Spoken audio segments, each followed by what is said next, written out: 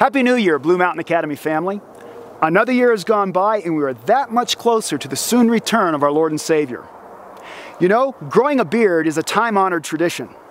Men have had various styles and cuts throughout history, from the tight and trimmed to the long and bushy.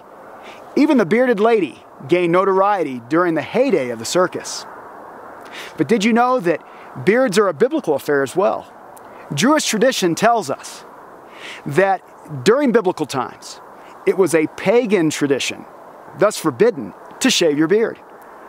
And in Leviticus we find that men and women were distinguished by men having a beard.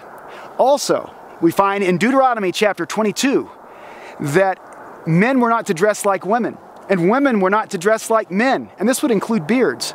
And the Talmud tells us that a man's beard was a symbol of his maturity. Would you believe that Satan has used facial hair to gain his ends? Let's look at a few examples. 2 Samuel chapter 10 tells the story of a beard conspiracy. You see, David sent ambassadors to Hanan, king of Ammon, whose father Nahash had died.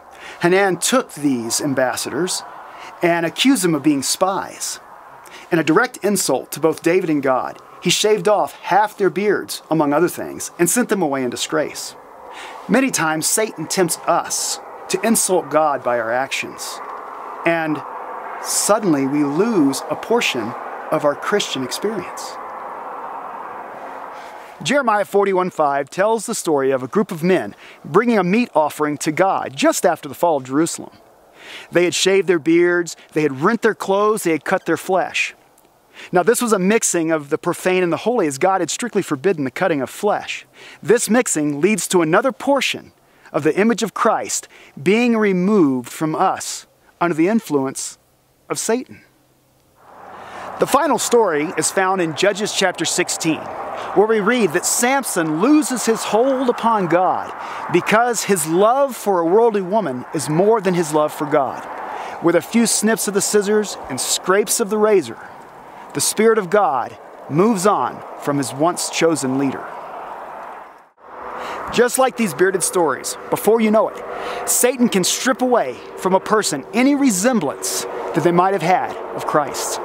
Friends, New Year's is a time of resolutions, a time that we can better our lives for the upcoming year.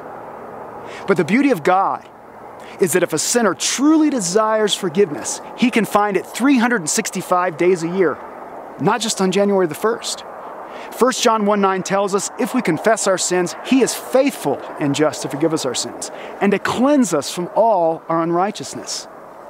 Jesus can, through his perfect robe of righteousness, restore unto us his perfection. This is the beauty of the gospel. This is what makes the gospel work, and it needs to be spread to all the world. May God bless us all as we, through his grace and power, do our part, our responsibility to hasten the soon return of Jesus. Thank you for your continued prayers and support, and may God richly bless you and your family in 2021.